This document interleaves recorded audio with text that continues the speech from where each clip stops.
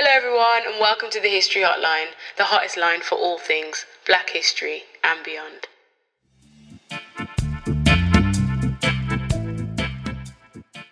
Hello everyone and welcome to episode 53 of the History Hotline. My name is Deanna Lynn Cook and I'm your host today. If this is the first time you're listening, then welcome. I hope you enjoy this episode, and if it's not, then thank you so much for coming back. Today's episode is called The Battle of Lewisham, and that's because it's about the Battle of Lewisham. Battle is an interesting word. It's what it's known as historically, but I wouldn't say battle is a word I would necessarily use to describe what happened in Lewisham on the 13th of August 1977. Today we will be thinking about the National Front, racism, fascism, and anti-racism and anti-fascism, and what that looked like in southeast London in 1977. We've not done too much history of the 70s. I feel like a lot of the things have been like early 80s, mid 80s, or like 50s, 60s. So it's interesting to, have a look at how these racial tensions were continuing to boil and simmer and come to a point of battle, shall we say, in 1977. So I really hope you enjoyed this episode. It's been one on my list for a really long time. I've really wanted to do an episode about this, and I had a great time actually researching for this episode. I learned a lot, especially because I feel like that part of southeast London I actually know somewhat well, so I could visualise it, which is always really cool. So yeah, if you're from southeast London, then shout out to you. Maybe you can picture how this all panned out, even though you might not have known what Lewisham, Deptford, New Cross Gate, that kind of size looked like in the 70s. But still, picture it today and think about how. So, Battle of Lewisham, 13th of August 1977.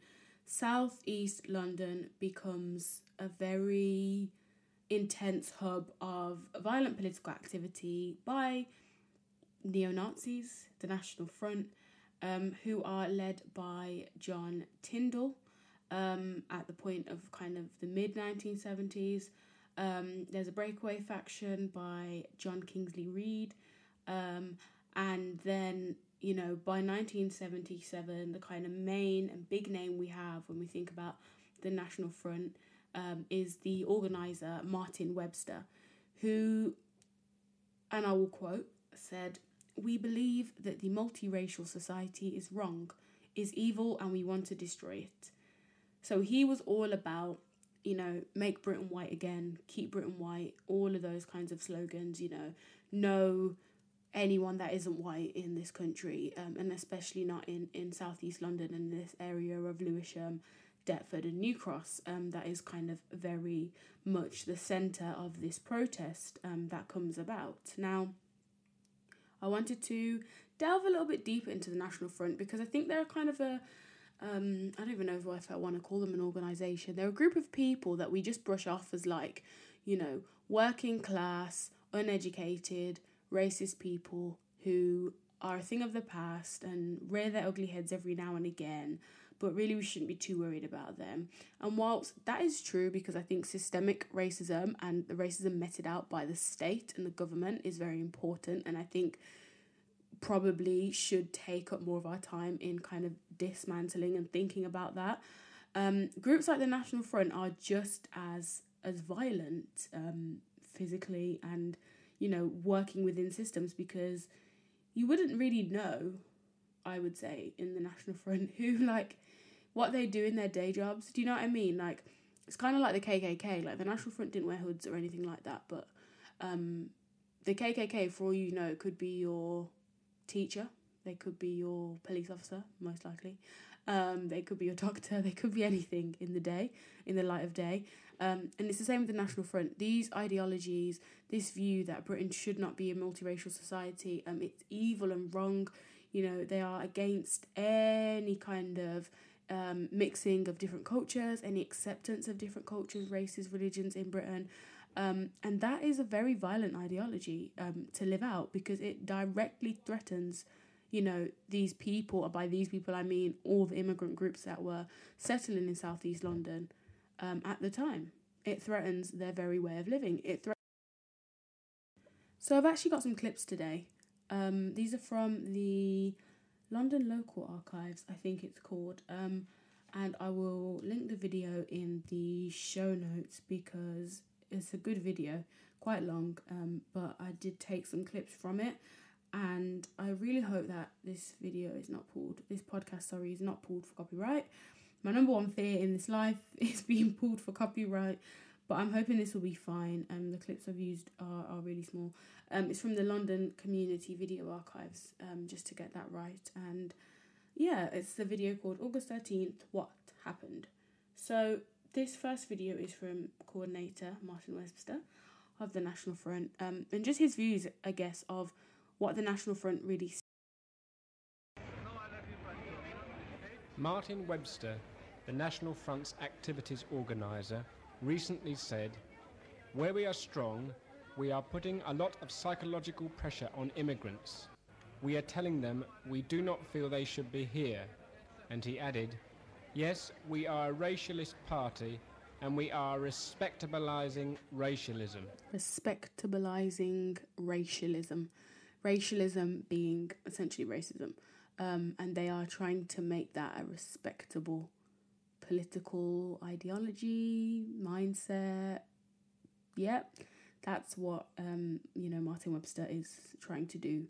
He is also, and I think it was quite insidious, a term of this kind of like psychological welfare of making immigrants know that they are not welcome by the National Front in Britain.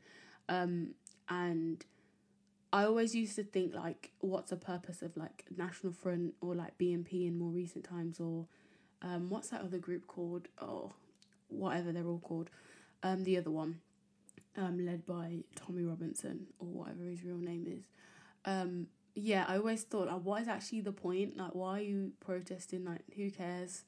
Like, why are you here? Like, that shouldn't have an impact on people, but actually, when you think about it, Britain in the 1970s, the police are still extremely hostile. The British state is still passing anti-immigrant bills, and, the British state is still hostile to black and brown people in Britain. And so you've got that kind of weighing on your mind. You've got housing issues, employment issues, schooling issues, which are coming to the fore in the 1970s.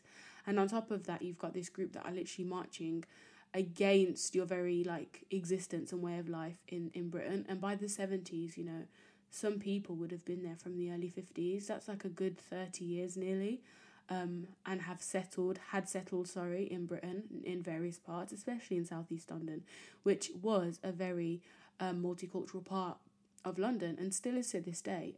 Those exact areas you can see a variety of literally food shops, groceries, people even, from all walks of life in areas like southeast London. So the fact that, they were marching and had planned to march to psychologically impact immigrants to make them know that they were not welcome, I think is quite insidious and very brutal, in a way that's different to overt violence on the street or name calling. This is people actually took time out of their day to organise and march literally against black and brown people, and just the fact that they were existing.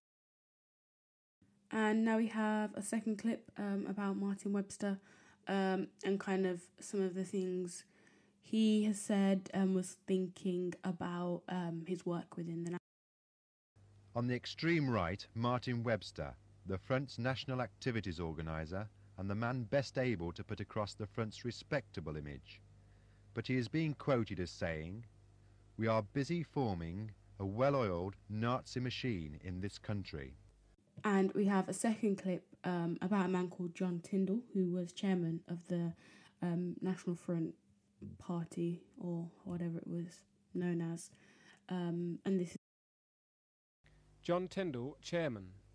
Formerly a member of the National Socialist Party, modelled on Hitler's Nazi Party, and an organiser of an illegal military body he called Spearhead. Right, so you heard there a lot of affinity and allegiance and links with the Nazi Party, which can never be a good thing, because I think we all know what they stood for and what Hitler stood for and how that ended. So I think this kind of neo-Nazi approach to race relations and what they would call as racial problems in Britain is very scary, it's very violent, and the fact that, you know, you've got people like John Tyndall who are, you know, part of these like military, paramilitary organisations, it's quite concerning, I think, to think then that these would be the people marching on the street on the 13th of August 1977. And I just wanted to kind of set the scene. And it's not like I wanted to give power and voice to the National Front of the past and kind of hear, you know, let them have a platform on this podcast. Obviously not, they're not literally here. But I think it's important because sometimes we just think of these like groups of people as like a big blob of people that all just share some views that aren't really very nice and we don't really agree with. But these are individual people that would influence their families, that would influence their friends, that would influence their co-workers, potentially their children. You know, they would send their kids to school following dinner table conversations of this nature. And so I think, you know, think about the influence one person can have on its street, on its society, within their family, their friends. I think it's important to understand the mindset of some of these people and how quickly views like this can spread, and how. So you might be thinking, right, you've got the National Front. They were founded in 1967, so 10 years prior to this. They're a kind of amalgamation of different groups, BNP, British National Party, and then the League of Empire Loyalists. And I will say that by the 1970s, the National Front are increasing their popularity, and they are actually gaining even votes in like by-elections in Deptford.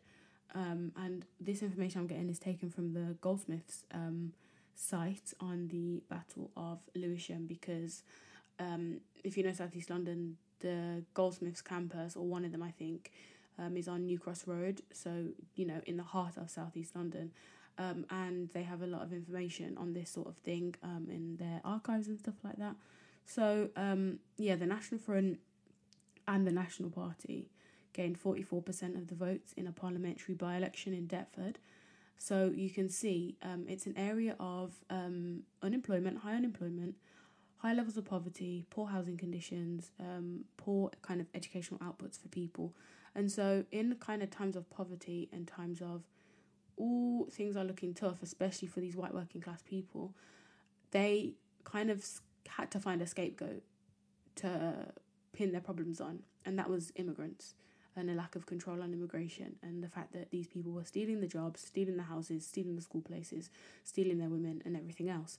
And so, unfortunately, the support for movements like this is growing, especially in areas of like South East London where there is poverty at the time. And it's interesting because there's like poverty and depravity, and it's not a great time for many people living in South East London, black, white or otherwise. But it's the fact that white people, and not all white people, of course, this kind of specific group, turn on the people that are coming as immigrants and blame it on them, essentially, not the state, not the government, for not providing for its people, but to immigrants who have come for a better life or to do a job or whatever. It's their fault, essentially. And so you might be thinking, well, why Lewisham? You know, obviously we've seen they've gotten 44% of the votes in this by-election, but why is it that these people want to do this protest and march in Lewisham? Well, that's an interesting one, and we've got to look at the context.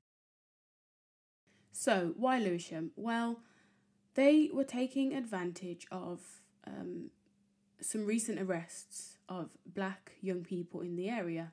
The Lewisham 24 is what they were known as. And it was a situation where there was obvious over-policing in the community and an overuse of surveillance.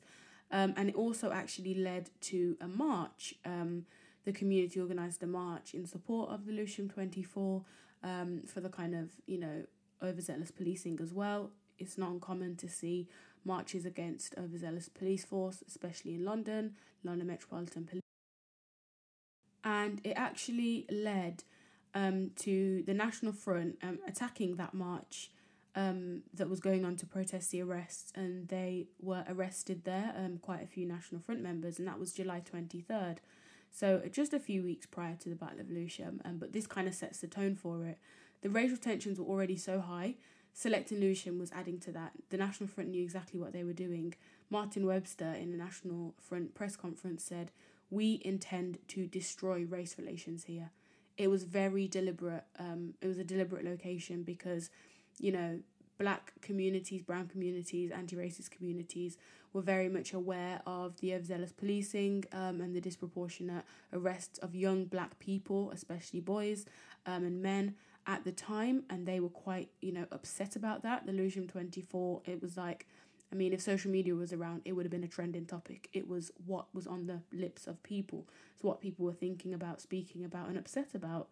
But the National Front pounced on this idea and decide that they will be doing their march in Lewisham and in the South East London area, so they can, and I quote again, destroy race relations here.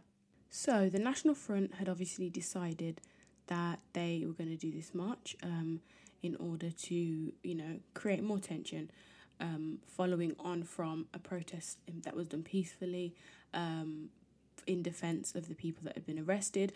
These arrests were made in regards to muggings.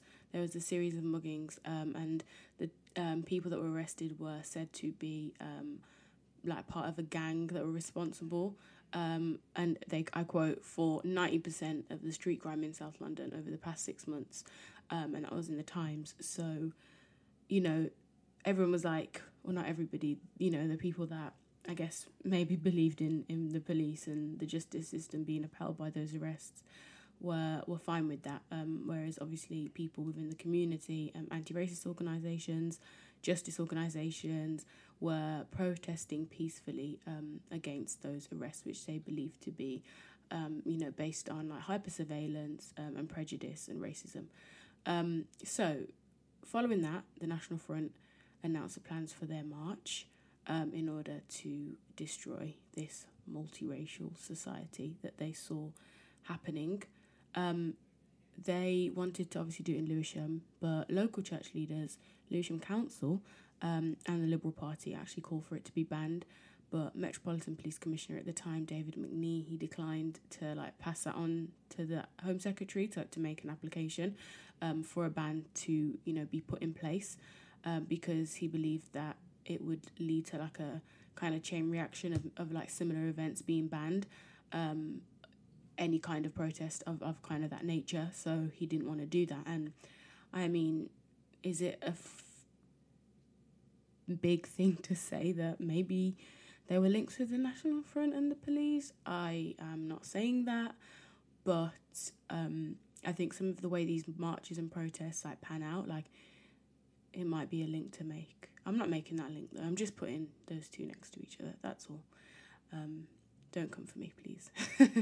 But anyway, you know, there was pressure on the police, on the Met, to stop this protest from happening, but that did not happen. So people within the community decided that they would do a kind of counter-protest. Now, the National Front's protest was planned to be at 3:30 in the afternoon. So this counter-protest was going to happen in the morning, and organisers were kind of the view that, you know, we want to show this South London community that there is an alternative narrative to what's going to be peddled out at 3:30.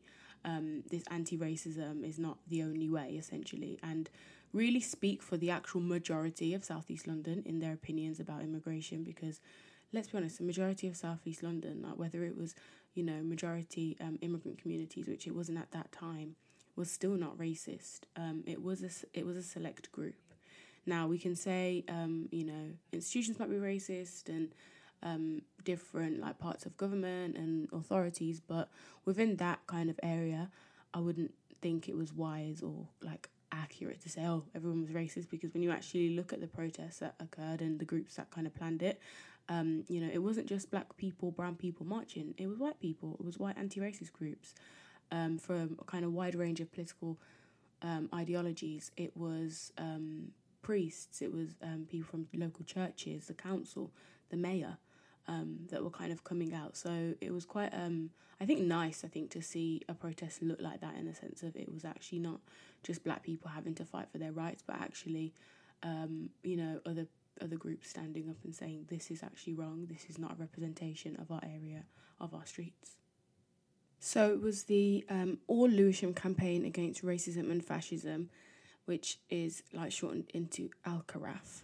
That's a kind of, I think it might be the ALCARAF, but Al-Caraf sounds better. And they organised and led the march from Ladywell Fields to New Cross. Well, that was a plan anyway. And it like had members of socialist and communist organisations, the council, and lots of religious organisations. There were like ministers on the march that were like giving speeches and stuff. They wanted the demonstration, the National Front demonstration, to be banned, and were adamant then that all counter demonstrations to that National Front protest were peaceful. They really wanted like a nice peaceful kind of show of protest against the National Front. And then you've got the Anti-Racist, Anti-Fascist Coordinating Committee, the ARAFCC, and they supported Al-Caraf March. And they assembled along part of the route that was planned out for Al-Caraf to take. And all routes were planned in advance with the police. The police were the ones that were coordinating both marches to make sure that they didn't clash, and the one finished up on time so that the one National Front one could start at 3:30 and there wouldn't be any clashing of protesters, because that was the whole plan. That was not meant to happen, basically. Okay, so at around 11:30, the Al-Caraf demonstration gathered in Ladywell Fields, which is a park in Ladywell. And over 5,000 people from 80 different organisations heard speeches. The Mayor of Lewisham spoke, the Bishop of Suffolk, an exiled Bishop of Namibia, and lots of other speakers from different political organisations. But the kind of agreement with the police that the Al-Caraf march would stop at the top of a loam pit vale between Lewisham and New Cross. That was what the agreement was. But stewards for the Anti-Racist, Anti-Fascist Coordinating Committee, they actually encouraged marchers to go with them, do a back street. And so then people from that Al-Caraf march got onto New Cross Road, which the police had deliberately said you are not allowed to go onto New Cross Road, which was actually not what Al-Caraf wanted. And they got onto the route of the National Front march. And then other protesters who were mobilised by the Socialist Workers' Party had gathered on Clifton Rise, which was another side street off New Cross Road. The police actually contained them there, so they were unable to get onto the main road, but other people did actually get onto the main road, and this is where the clashes began. So as you can imagine, there were clashes. Anti-fascists, National Front, they kind of ended up in the same place, which is what the police desperately didn't want. And this led to violent clashes.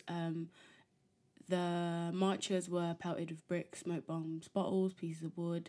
The anti-National Front demonstrators got away from police lines and kind of attacked the back of the National Front march, and that kind of broke up the National Front march. And they also took the National Front banners and burnt them. A lot of the banners were saying things making reference to those people that were arrested, saying things like "Stop the muggers," because obviously they were arrested for a series of muggings that took place in South London. And so eventually the police kind of got involved, and there's conflicting evidence of whether it was actually the police and their kind of overzealous and violent behaviour that led to heightened clashes, and the kind of big spout of violence that's kind of known as the battle, shall we say. But these clashes continued, and eventually the police kind of tailed off most of the National Front protesters. So there's actually quite a high number of anti-National Front protesters from obviously all the different organisations and groups. But yeah, the clashes continued between the police and the counter-demonstration groups, because they didn't realise, and not the police, sorry, the National Front groups didn't really realise that the National Front had been escorted out the area and cordoned off and put onto trains to kind of go back to wherever, whatever part of London they came from. This was actually the first time that the police brought out riot shields for use on British mainland. They used mounted police and baton charges to disperse the crowd. Bricks and bottles were thrown at the police, and lots of police vehicles were damaged. There was a point in time, it's been reported, where the police completely lost control of the centre of Lewisham by the clock tower. and this kind of breakdown was like due to like a breakdown in police command, and that led to kind of, I guess, a little window of opportunity for anti-National Front protesters. There was also like a few instances of looting of shops and a vehicle set on fire before the police managed to gain control of the area. So that was kind of it for the clash. It wasn't like a battle, as I said. I think battle was the wrong term, but I understand. The Battle of Lewisham does sound like it could be a film. 111 people were injured, and I think it's around 214 people were arrested during these clashes.